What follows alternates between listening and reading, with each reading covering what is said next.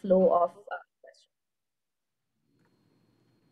So good morning, afternoon, and evening to all joining us from different time zones from across the world.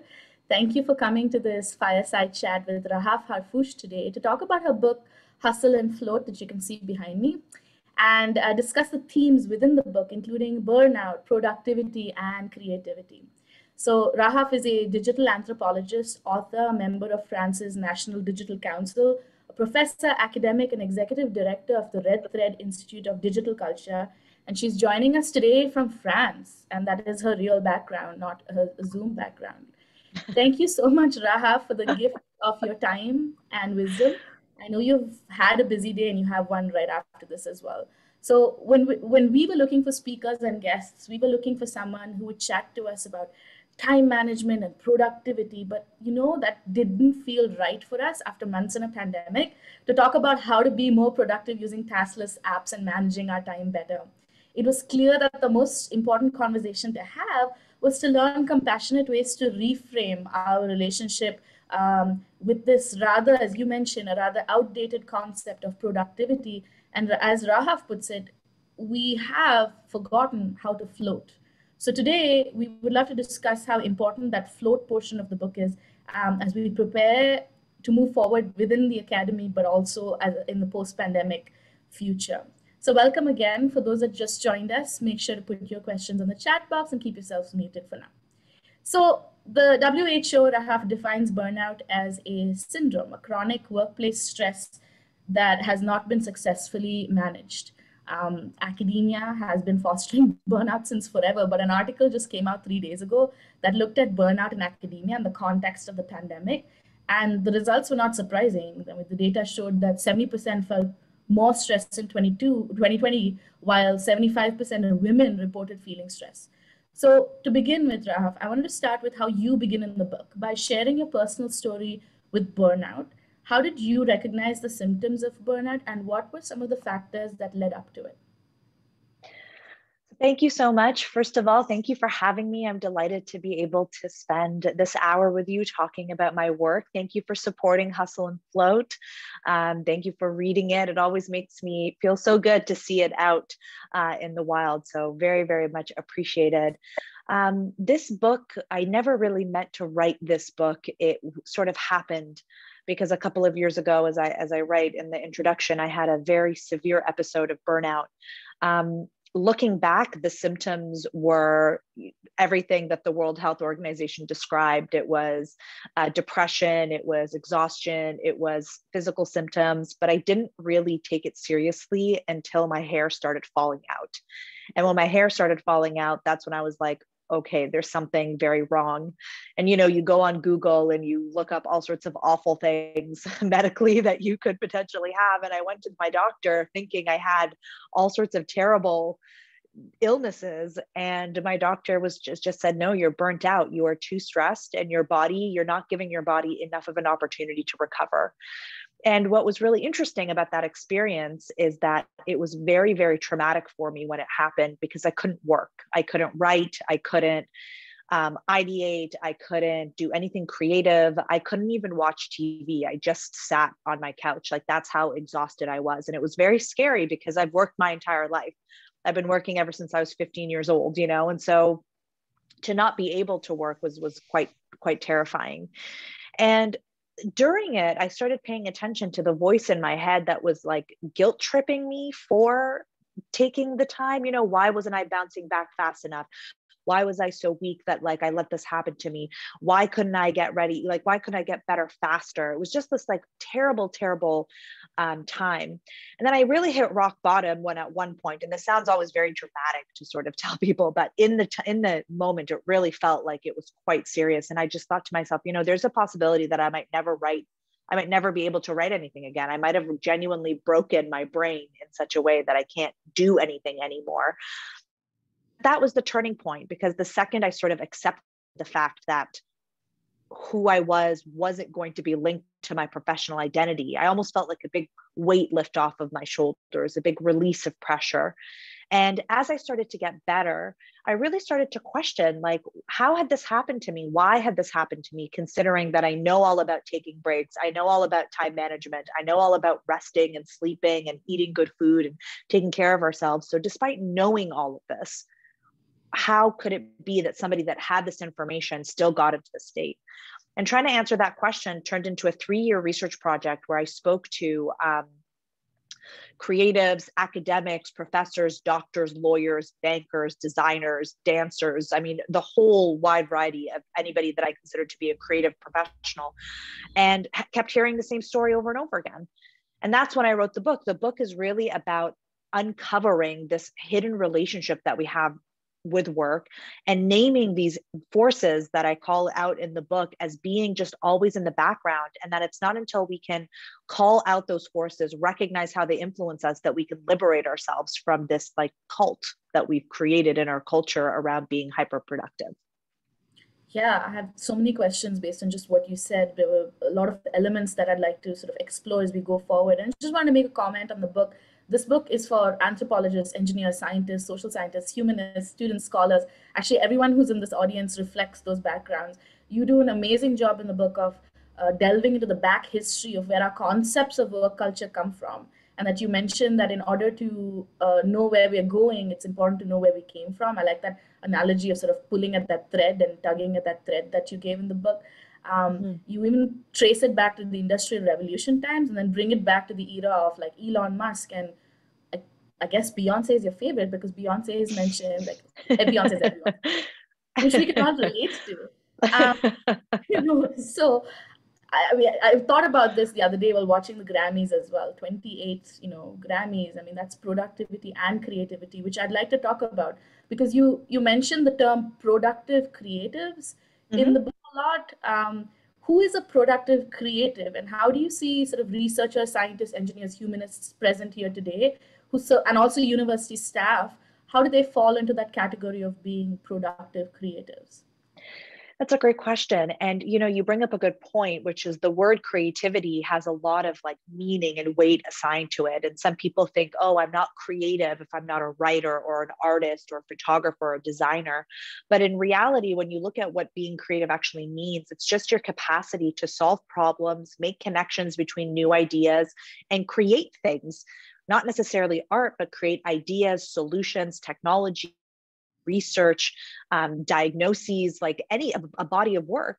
And so for my definition, considering we're in a knowledge economy, if you work at a job where you need to problem solve, you need to research, you need to explore new ideas, you need to learn new things, you need to apply those new things in different contexts, then I consider you to be a productive creative. So it's really all of us. Okay, yeah, and I thought that too. I thought all the examples that you were giving, I could relate it back to being an academic scholar, my time and my students' time in the labs and writing. So, and you say in the first part of the book that productivity and creativity are at odds with one another, and that's where we're at in this knowledge economy. You can't exactly be productive and creative, and that tension is so apparent. And that tension is so apparent in academia because in academia, you're expected to be that creative and productive at the same time. In fact, the whole system is built on producing more data, more papers, more books, get your books published or papers published before you're swiped, publish or perish. These are the concepts that are so prevalent within academia. At the same time, you're expected to use your brains, multitask, be creative, and there's that snooze or lose culture. You have to be fast paced. So how does one begin to dismantle such an age old institution and disrupt the culture in a meaningful way? Would love to hear your thoughts about how you can reconcile that tension that you mentioned between those two ideologies. Yeah, absolutely. And I think that I want to clarify something because I think it's so important that when I talk about productivity being incompatible, I don't talk about productivity in general. Like being productive as a concept is not a bad thing. It's just the system that we have been using in our society up until this point to measure productivity and to measure what it means to be productive. That's the problem. So I think that it doesn't make a lot of sense for academics or for productive creators or for writers. I don't think it makes sense for us to use a system that was designed for assembly line work during the Industrial Revolution. That doesn't mean that you shouldn't produce things. It just means maybe there's a smart way to produce things, and that the way that a creative brain works and coming up with research and in having to work in a fast-paced environment and having to balance multiple priorities. I'm not saying don't be productive. I'm just saying maybe productivity looks different if it was the system that was built by us for us, instead of a system that was imposed on us from, 150 years ago. Yeah, I kept wondering all through. That's right, because what you're talking about is sort of the metrics of success. What does success look like in terms of, you're successful if you have X number of papers within the academy, and maybe that's where the disruption needs to happen. I think there is that people are craving and striving for this altar of culture in academia. But within academia, I feel like outside of academia, in like a real world a work situation, when you're feeling that sort of stifling feeling, and you mention it in your book, you can leave your job. You can look for another place that values your creativity without putting so much pressure. But I kept wondering, how do we do this in academia when there exists such a power dynamic and hierarchy between, say, academic advisors and some of our students? When your creativity is not valued, sometimes it feels like you're kind of stuck in academia. You have to finish the 5 years, and sometimes your visa is tied with your time in academia. So what do we do about sort of disrupting that power dynamic? I think that's a really good question. And this might be a bit controversial, but I think that you have to start with yourself, right? Like, if you are going to stay within the system, and that is your choice, that you're choosing to stay within the system, you either let the system destroy you, or you learn to thrive within the system in a way that protects your productivity and that protects your creativity. Mm-hmm. So if you can't, you can't really expect to come in and make these grand sweeping changes to beliefs and behaviors that have been around for hundreds of years. So the only thing that you can really do is to say to yourself, okay, how am I going to design my system of work so that I can survive, and not just survive, so that I can thrive within this like fast-paced field? And that might mean changing the way that you take breaks. That might mean being more realistic about your production and about what you're outputting, and knowing that you're in it for the long haul. Like, what is the point if I'm going to put out 10 papers in 1 year, and at the end of that year, I'm going to be totally exhausted and maybe not capable of doing any research for 2 to 3 years because I'm so exhausted and burnt out, versus putting out 5 papers every year for 5 years, which on the, in the longer scheme of things might actually be more productive, more reasonable, more realistic, and more humane. So it's really about asking yourself, and this is really hard too, like, noticing that we are a part of the system, we play a part in the system, we choose to engage with these narratives, we choose to work ourselves to the bone. Those are choices that we make. And so the very, very first step has to be that we have to take accountability, and we have to say, no, we're not going to participate in the system in this way.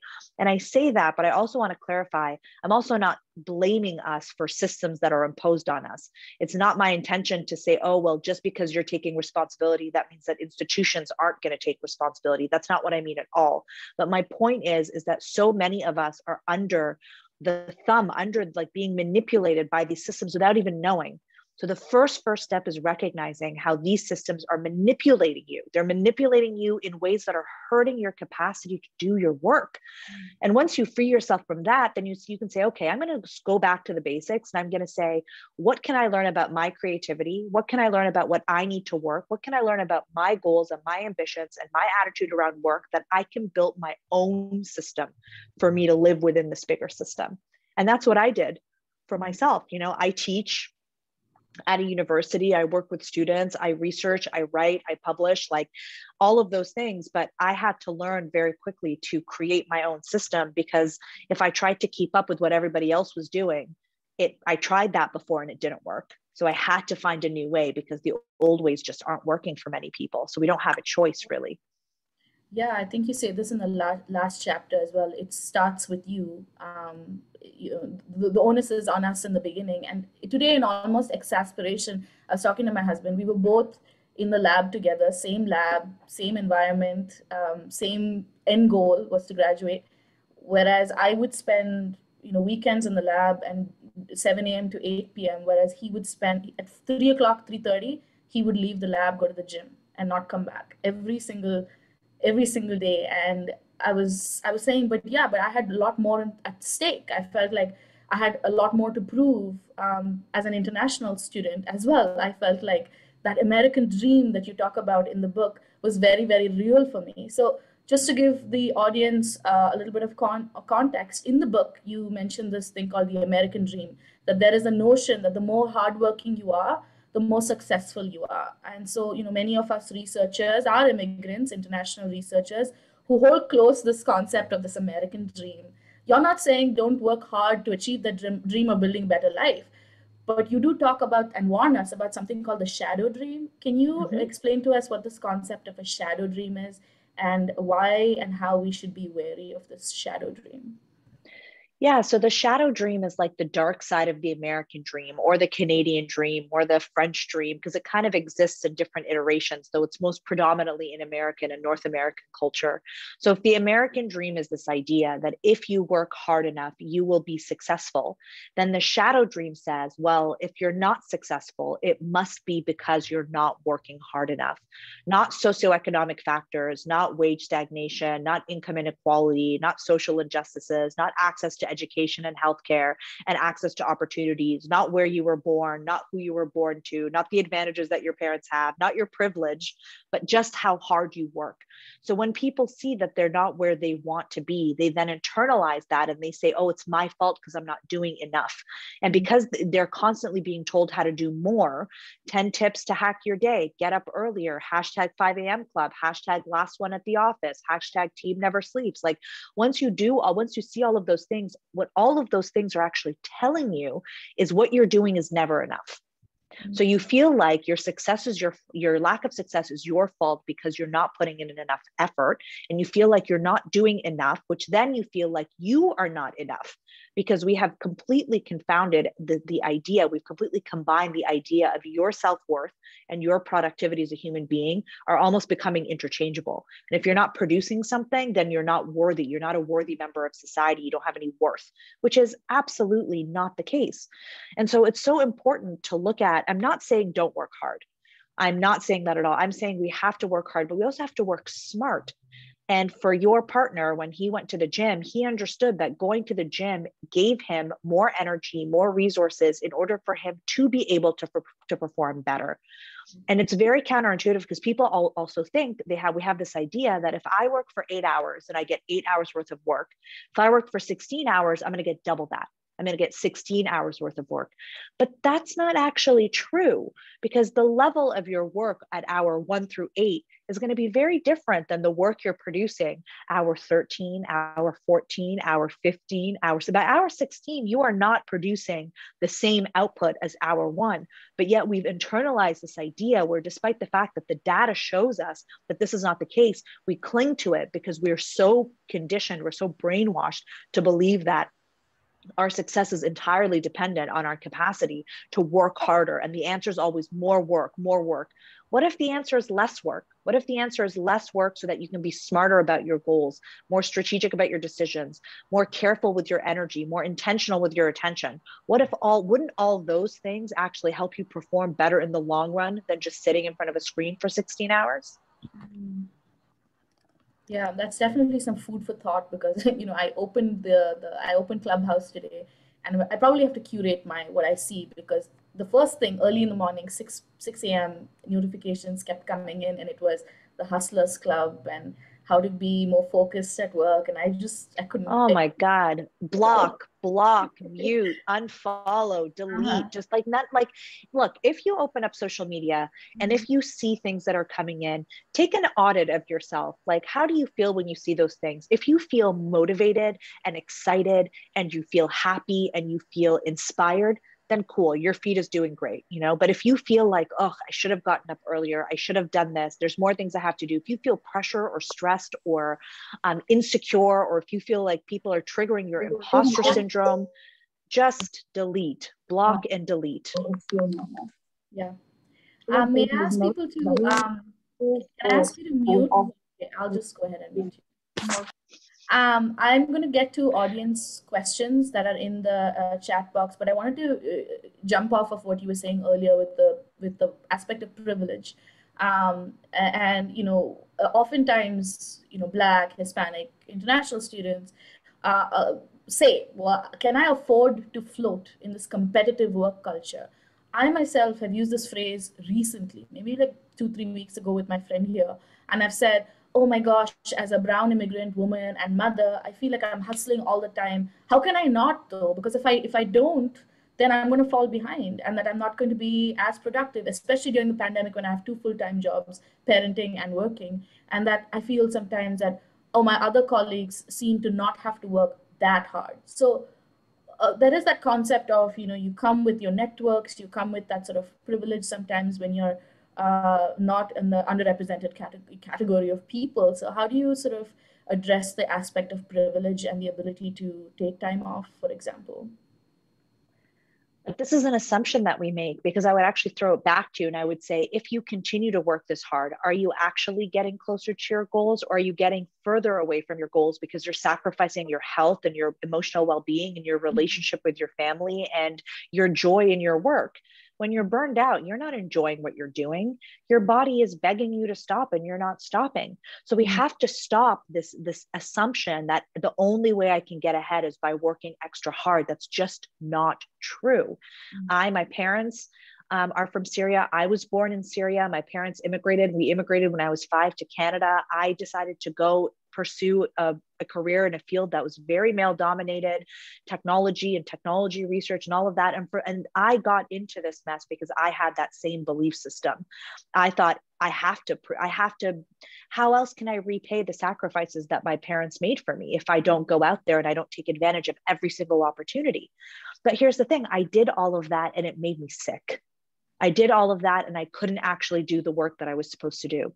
And counterintuitively, as soon as I stopped working so hard and started working very intentionally, very strategically, again, I'm not saying don't work hard. I'm saying work hard with your creativity, with your brain, with your body, with your cycles. Then the second I started doing that, my output actually went up. I started doing more work, better work. And guess what? I was going to the gym and I was being healthy and I was spending time with my family and I was feeling joy in my life, because nothing is as important as your health. And the thing about burnout is that burnout steals your health little by little by little. And by the time it hits you, it's too late, because then it's going to take you months to recover. So I would actually, every time, I would challenge everybody listening, every single time you find yourself thinking, I've got to keep hustling so I can get ahead, I really want you to turn that question around and say, am I actually getting ahead? Am I actually getting closer to my goals? Or am I getting closer to my goals, but I'm sick and I'm tired and I'm stressed out and I'm depressed and I'm anxious?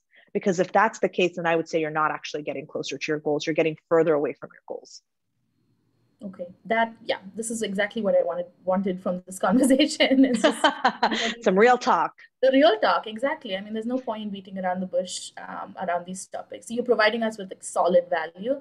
There's a question in the chat box, and I'll quote from your book. You say, for us, the issue, and you were referring to your sister and you at that point, for us, the issue was never a lack of time, but the crossing of boundaries that left us vulnerable to an infinite flow of requests, emails, meetings, and information. So I want to talk about boundaries. I think Alexis has mentioned. Does the system that you're talking about harmonize with the broader system? Do your colleagues respect your choices and your boundaries? I guess the overarching question is, how do you, any tips for sort of setting those professional boundaries? Yeah. And I run my own business now, but I interface with clients a lot. And when I first started after my burnout, when I started to pick things back up and I knew things could not be the same as they were before, one of the things that I did was I made every client sign an agreement, a very friendly agreement, but it was like, this is how we work, setting expectations for when I would respond to email, how long it would take me to respond, and what that policy was. And my policy was I would answer them within a business day. So if they emailed me at 9 a.m., they would get an answer before 5 p.m. that day, but I wasn't going to answer them in 15 minutes or 5 minutes or 30 seconds. But they also knew that if there was an emergency or something really time sensitive, they had my phone number, they can call me. And I remember being so nervous to send out that email to the first client, because I thought, well, I'm going to tell these people, these are my clients, they're paying my bills, and I'm going to tell them that, I'm not going to answer them for a whole business day. But I did it. And let me tell you, I have yet to have one client have a problem with this. Because the issue is that with a lot of times with boundaries, people might cross your boundaries because you're not making them clear. And if I say to somebody, my boundaries are, I'm going to respond to you within 1 business day, then they know that. And as long as they know that they're going to get a response, they're not going to be stressed out. They're not going to be like, did you get my email? Did you get my email? Did you get it? Because they know that they're going to get an answer. And what I started doing, the next level was I started blocking off complete days where I didn't take calls or meetings at all. And again, I was really worried. What happens if a client messages me on Monday and I'm not free until Wednesday? And I was so scared. And again, if there's something really time sensitive, obviously you'll make an exception. But what I found was that it was fine. If I had blocked off Tuesday, the client and I spoke on Wednesday. Because they had that expectation, they were able to respect it. I find that most often we impose this idea that we have to be instantly responsive on ourselves. Like, where does it say in the rule book that I need to answer your message in 30 seconds or in 3 minutes from it? Like, we put that on ourselves, and then we've created, and technology really messes with our minds too. Think about when you get a message on WhatsApp and it gives the other person those 2 little blue check marks, letting them know that you've seen the message. Think of the pressure that puts. But why? Why should we put that pressure on ourselves? So yes, I have had to, my people respect my boundaries because I have been very polite about it. I really try to meet people where they are. If there's an emergency, call me so they know if they need me, they can get me. But guess what? 95% of my inbox is not an emergency.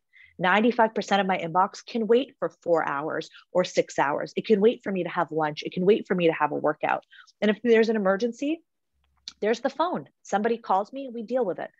Just that small thing of reclaiming my time, of reclaiming my calendar, of also setting aside like days, right? Because when I set aside my no meeting days, that's me saying I'm prioritizing my research and my learning.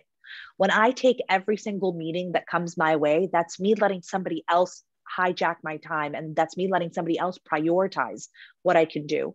Obviously, with meetings and things like that, people have less flexibility, but we're now seeing organizations that are working together. Like Facebook, for example, has meeting-free Fridays. So on Fridays, no meetings are scheduled. Companies, I know other companies that have meeting-free Wednesdays or meeting-free Mondays or like multiple days a week where there's no meetings. So I'd encourage you to talk to your teams and talk to your colleagues and talk to your students and talk to your professors and say, hey, can we establish some communication guidelines, especially during this pandemic, where maybe Fridays we just say no meetings and no emails, we just give people Friday, we just give people a break to be able to stop and think. So once I did that, and even though I remember being so nervous, being like, I'm going to lose clients, they're going to think I'm high maintenance. No, I didn't. In fact, people appreciated it. And the best thing was that my clients emailed me and said, we're going to start doing this with our employees and with our clients, because why are we rushing to answer in all, we're giving away our time when we should be using that time to think and to research. Can you deep dive into a research project if every 30 minutes you have a call, if you spend half a day in calls all day? Like, no, you're not going to be able to do that. Okay, I think at this, I think someone asked a question about what could that a lot of it is onus on us to sort of put those personal boundaries in place. So someone had asked, what could your system, like your institutional workplace changes, how could they do that? And I think you had mentioned this in the book as well with Joe Biden's example when he was vice president, how he leadership sends out and sets the expectations for what work culture should look like. And I think in academia, that should come from, your professors and even above the professors for, again, it goes back to what you had said, what is the metrics of success within academia? So I think that Rahaf answered that question a little bit about how to sort of put those boundaries in place, but also I think what you were suggesting was it should come from leadership as well, where you set the tone for how it should go. We have a question from Chris, who says, I agree with everything you're saying and it truly resonates, but do you really think one can make these changes within such a culture without first pushing oneself over the edge? That is burnout. You said that you knew things like sleeping well, eating well, exercising were important, but it took something severe to really provide a reality check. Yeah, I mean, I don't think that you need to go as severe as I did in order to learn. I think what happened and what I'm seeing now is that people are finding my book because they're already feeling that things are not working. So I believe that you can't really convince somebody of something that they're not ready to hear and something that they're not ready to implement, which is why this book is really about giving people the information to deconstruct their own relationship with work and to deconstruct their own role of these forces. So like my hope is that somebody who feels like, hey, I'm getting really run down, or hey, like the way that I'm working isn't really working for me anymore, that they pick this book up, they get to the chapter where it asks them to identify their work culture relationships, their work heroes, and then they start recognizing, you know, how these forces are showing up in their own lives, and it allows them to correct that ship a little bit. Because I just didn't know, but now that I know, I'm telling people, and I'm not, if you recall, Chris, like I'm not telling people rest. I'm not telling people take a break. I'm telling people challenge your own ideas of what you think hard work means. Challenge, like ask yourself questions like, what does my work ethic, what role does my work ethic play in my identity? What did my parents tell me about success? Who do I admire as being role models of success? What does it take to be successful? So like this is something that I think this is the conversation we need to have, because if you don't intrinsically feel, if you're not motivated inside, like inside your heart, not to sound all woo, but if you're not motivated inside of your heart to prioritize intentional recovery as a part of high performance, I can lecture for 4 hours and tell you to take breaks up and down until I lose my voice, and you're not going to do it. So I can't tell you what to do. I can only tell you to like find your why, the why you're working, dismantling that. And then once you dismantle that, people tend to naturally correct their behavior anyway. Okay. Yeah, that was some solid advice. I mean, I want to jump back to what you were saying, because you had mentioned it earlier about self-worth and morality and identity and how they're interlocked with our worldview and our work view.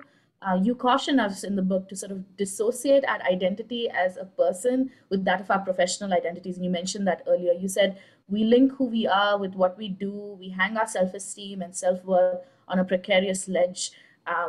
We feel good and do well when our professional identities do well, but for some reason, and in academia, the academic job market's terrible, the pandemic, there's things outside of your control, and you have decreased productivity due to factors out of your control. What should I do? Where, how do I sort of now readjust that self-worth and move my self-esteem away from that precarious ledge that you mentioned? I think it's what we were talking about, recentering in yourself and telling yourself, like, who am I? Many people never question their sense of self-worth. Many people would have a difficult time. If I told you one of the exercises that my friend who's a psychotherapist recommends is to take a piece of paper and to write, I am enough on it. And to see what feelings come up when you write that, because many people have a hard time writing that down. Many people don't feel like they're enough, and we've been conditioned and shaped to think that the only way that we can make up for this feeling of not being enough is to constantly chase doing more, being more, having more. Where in reality, if that you can't fill that hole inside of you, if with stuff or with work or with professional accreditation or with being published or with accolades, you can't fill that hole. So you have to start by fixing the foundation of your spiritual house. You have to start by saying, I am enough. And look, I love my job. I love what I do. I really find it interesting. I find it very intellectually fulfilling, but I don't believe anymore that I was put on this planet to do research. Like, research is not the end all be all purpose of my soul. I just, people have different belief systems, and that's totally fine. I personally believe that you're just put on this planet for a very short period of time to just experience joy, live as best you can, love the people that you love for as long as you get to have them. That's all we get. Tomorrow isn't promised. And so the idea that like billions of years of evolution put me in this time and the space-time continuum right now so that I can like do tech research, like, no. So we need to start to disassociate ourselves from that. And that might mean, as I'm seeing people in the comments mention, that might mean realizing that the system that you're in like isn't meant for you. If you've tried your best to apply your own boundaries, if you've tried your best to thrive, if you've tried your best to take breaks, but the system is still sucking out your life force, then that you need to find another system.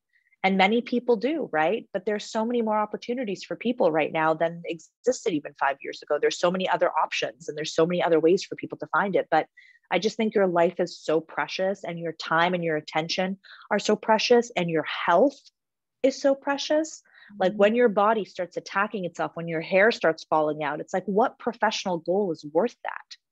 So if I can stop one person from hitting that rock bottom by getting them to just question some of their own narratives, the immigrant background, the guilt of, of justifying your parents' sacrifice, being a woman in a male-dominated industry, feeling like you always have to do more, feeling like you don't have the same amounts of privilege. Okay, all of that, I can't change any of that. All I can change is I can say, how can I design a system for me that I can excel in my performance? And me excelling in my performance means performing sustainably. It doesn't mean performing really well for 6 months and then being unable to do anything for 2 years. It means performing sustainably. If the audience was having sort of a internal battle of, I can't, but I can, I'm with you. It was so hard because it's so many years of conditioning. It's so many years of telling ourselves that in order to be successful, we need to do A, B, and C. So if you're feeling that way, I completely understand. And I think what Rahaf is suggesting, and I will talk about a little bit later, is also step by step. It's not to be done like today, like you No, just, yeah. no, it takes time. It takes time. And you know what I'll say? I'll say one more thing, which is I think it's the question I always ask myself when I was going through this process. You're absolutely right. It's a continuous conversation with yourself. Is I just said, well, the things I was doing before weren't actually working for me. Yeah. So is what you're doing working for you? If it is, congratulations, like do you live your best life, right? But if it's not working for you, then that's an invitation for you to explore another way. Yeah, if you notice me skipping some questions, I think Rahaf is answering them while she's talking anyway, but I'll get to the specific portions of your questions that we still unanswered. For example, we talked about boundaries, but Natalie was asking to everyone in the chat, can you describe navigating whether burnout is something that can be solved through intentional scheduling? And when do you see it as a sign that you do not belong in that particular field or that firm? And then someone else asks, could you recommend something like journaling to practice this? So I guess people are looking for practical to do strategies to handle not burning out. Sure. I think I answered Natalie's question in the sense that if you've tried everything that you can think of and the system is still impacting your health negatively, then you've got to go. Like you just have to go. If you've tried setting boundaries and talking to your colleagues and taking control of your calendar, if you've tried managing your energy, if you've done everything that you could possibly think to do and it's still not working for you, then that's an indication that maybe you need to revisit if this is a goal that you want to pursue. In terms of practical things, it sounds really easy what I'm going to tell you, but it's actually very, very difficult. But I'm going to say it and I'm going to challenge all of you listening here to do this. I have something that I recommend people do. It's called the Fushi 15. And that's in the next 48 hours. I want you to find 15 minutes in your calendar, put it in your calendar where you're going to sit down and you're going to stare at a wall. You're not going to meditate. You're not going to clear your head. You're not going to count your breaths. You're not going to do anything. You're just going to literally sit without any devices nearby. And you're just going to stare at a wall for 15 minutes. And what that does is that de-stimulates your brain. That brings everything down, brings the adrenaline down, the anxiety down, the stimulation down. And it just gives your brain a chance to rest and reset. And if you do this for 15 minutes, one, I guarantee that you're going to feel better. Two, I guarantee if you start doing it regularly, you're going to have more energy in your day. And three, you're going to start noticing that for your cycles of creativity, that if you're going to do a hard task, if after you do a complicated task, you take 15 minutes and you just sit somewhere and you stare at a wall, then the next task that you do, you're going to come at it with better energy. And this is something that you can do, even as I saw somebody also mentioned before, even if you have time constraints around experiments with animals or cells or things like that, you can find 15 minutes in your day in order for you to do this. You can find multiple times during your day. You can find an hour in your day, 4 15-minute chunks to just sit down and do nothing. And that should be a core part of how you improve your skills. But here's the thing. Let me add one more thing, is if you don't do it, because I tell people to do it, they say they're going to do it, and then they don't do it. Your homework is, if you don't do it, you have to get out a piece of paper and write down why you didn't do it. Did you think it was dumb? Did you not have enough time? Whatever it is, those reasons will indicate to you that there is something in you that doesn't believe that recovery is a good idea. And that's what you need to dig into. Yeah, I think, in response to some of the comments in the chat box, I think that's exactly the sort of the response that I would say as well, is like, it's 15 minutes.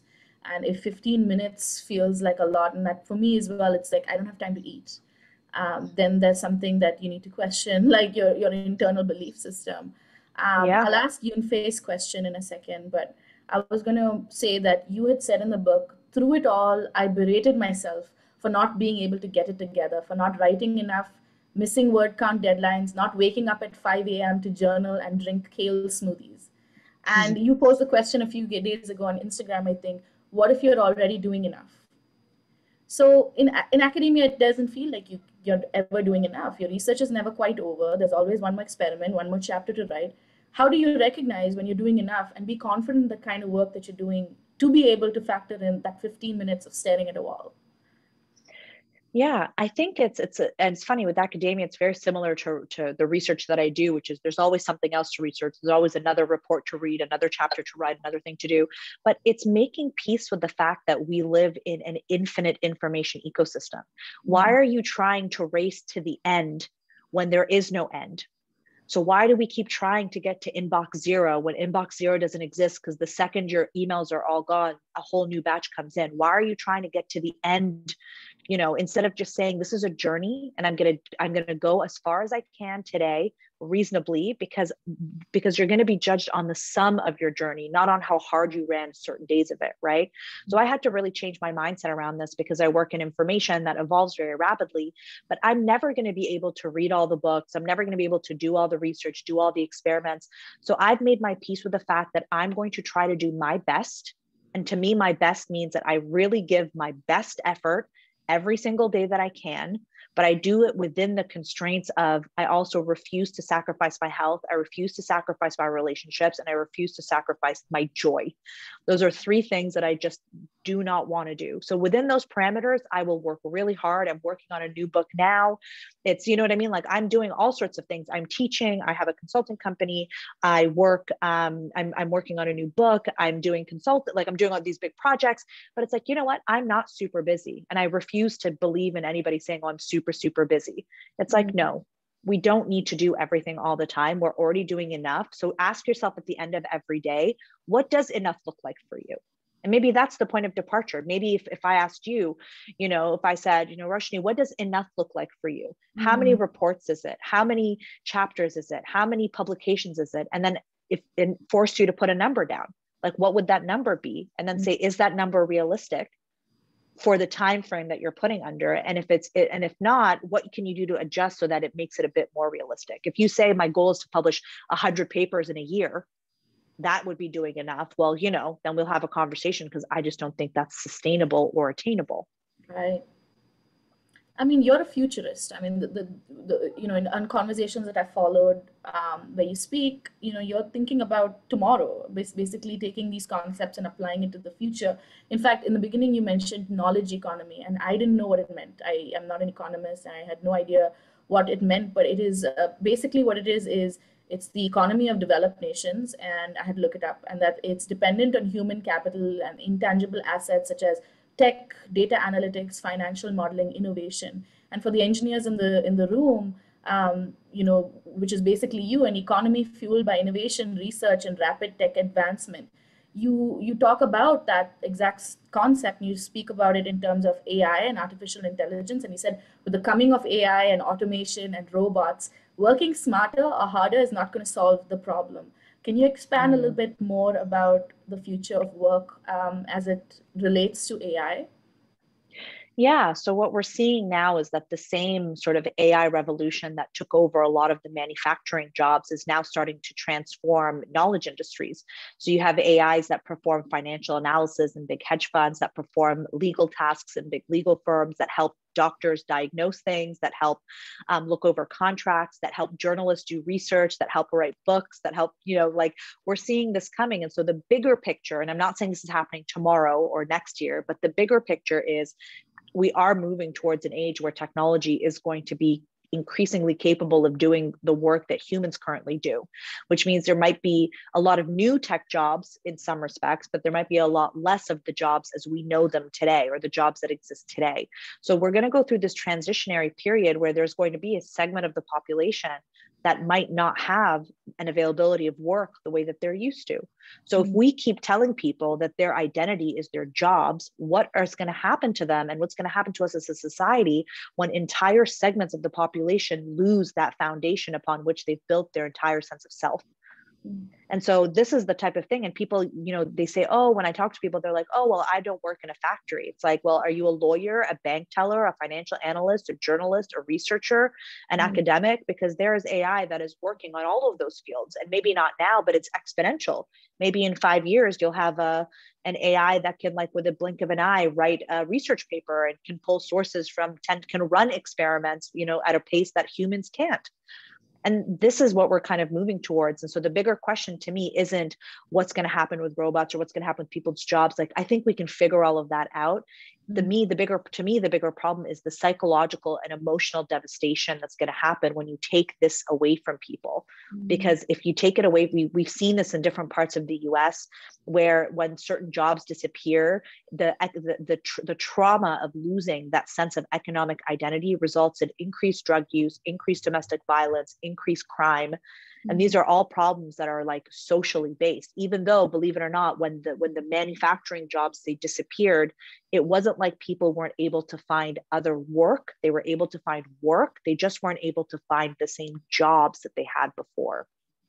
And I think Yunfei was sort of tying it into the gig economy. I think, which is, wouldn't it be nice if creative workers don't have to consistently output creativity to get the money for essential daily supply? I love the idea of universal basic income. And I'm going to put a big asterisk on that and say, I know we haven't quite figured it out yet, but people like Stephen Hawking and Bill Gates, they really believe in this idea that people can get a base stipend, that they could, get a certain amount of money for day-to-day living. I think it's possible. I think it's possible considering the amount of money that some of these big AI firms kind of earn. I think it's absolutely possible. But I think that would force us to rethink the way that we look at people and the value that they bring to their society. Once again, I think the biggest barrier isn't going to be the technology. It's not going to be the business model. It's not going to be the economics. I actually believe the biggest problem is going to be that people have such strong feelings against the idea of giving somebody else something for free. I think the idea of giving somebody money without them earning it just rubs against this massive identity that we have with our work, the American dream, bootstrapped, rags to riches, the story that we tell ourselves that the only way to achieve success is to work hard. Well, what if all of a sudden we give people money? Then it's like that completely shakes up our foundation of our worldview. And I think that's going to be the biggest point of resistance for us. Okay, and I think we have a comment based on what you just said from Sam, who says, if people feel intrinsically valued and their government at least believes in them, then their brains and effort will gravitate towards their best intrinsic value, and then they'll be productive ultimately in an economically efficient way. Absolutely. You mentioned this in the book as well. For those who are considering, the book and should you get it, absolutely. It's just for everyone. I learned a lot. I was just gonna, ask one question, because at the end of the day, I am, or at least my office and some of my colleagues here, we're the career office. We don't explicitly, work within academia, but we support our students who are in academia. And you had mentioned that when it comes to careers or your life's purpose, you don't have to have a purpose with a capital P. You said we need to break free of the seductive narrative and enjoy life for what it is. I'd love to hear your thoughts about what that means. You don't have to have a purpose with a capital P. Yeah, I think you can find work that's intellectually stimulating and fulfilling and that challenges you, but it's not like it's not your spiritual calling. I don't really believe in having a calling. It's kind of what I said earlier. I don't believe like I was put on this planet to research tech trends. Like, I love what I do. I find it interesting, fulfilling, it pays the bills, but it is not my purpose.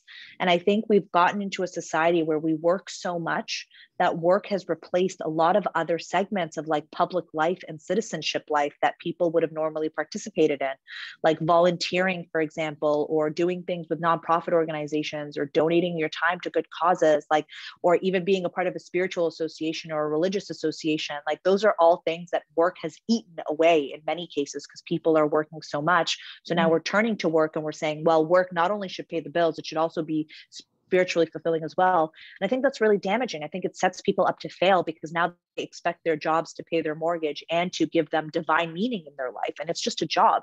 It's perfectly okay to have a job just to pay the bills. That is absolutely fine. It's perfectly okay to have a job that you're not necessarily super crazy about, but you know what, like, it's stable and it lets you do all the other things in your spare time that you want to do. So that's fine too. We have to stop expecting people that they're going to have this like utopian experience in their career where they're going to do something that's going to be aligned with their soul's calling every day. If you want to help causes, like, do your job and then go help out in your community. Go. So, and yes, it's always good to work with organizations that are aligned with your world vision. And if you're lucky enough to have that opportunity and lucky enough to have that privilege, good for you. And like, that's incredible for you. But many people don't. And I think we create a level of shame around people who don't have those types of jobs, as though those jobs are less good or those jobs are somehow lesser in value, when whether you are, a sanitation worker or a janitor or a teacher or a banker, like, your job doesn't define you. You're still an incredible human being who's worthy and whose contributions to society shouldn't be defined by their economic contribution to GDP. Yeah, and you mentioned this beautifully, is, be mindful of the people who are your work heroes or your models and who you emulate. Just for the audience, like, Beyonce is amazing, of course she's amazing, but she also had burnout, you mentioned. And then Elon Musk, I was watching a video where he broke down because of how much he recollected how much he was sleeping, where he was working. And then Bill Gates, we idolize these people. Like, of course, they did amazing things, but Bill Gates, for example, used to track his employees' license plate numbers to see who's coming in and out.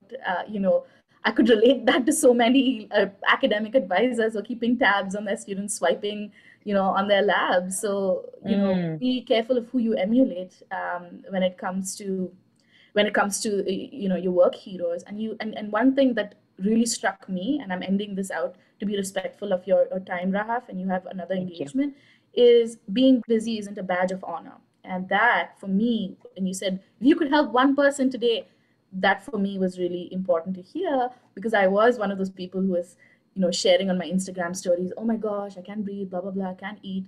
And that's not a badge of honor for sure. So I just wanted to, thank you. I think I addressed all the questions in the chat box, and I think we covered a lot of topics in a short period of time. Someone was asking about details to buy the book. What I'll do is I'll send the video recording if you wanted to share it with your friends, and then mention the link to buy the book as well. I'll also send out, I would love to hear your feedback about these kinds of conversations so we know if we want to have more of these conversations. So thank you so much, Rahaf. I'm getting side notifications saying this was amazing. Can they have the recording? So we were not wrong in reaching out to you. And you know what? Your main sort of standout quality is that compassion. And that's why we reached out, and that self-kindness. So thank you for that. Well, thank you so much. And if I can just say, if you do read the book and you do like it, please consider giving it a review on Amazon. They're so helpful in bumping up the book's visibility to other readers, and I would just appreciate it so very much. So thank you. Thank you very much. Thank you so much, Rahaf. I'll share with you the comments. We're getting some amazing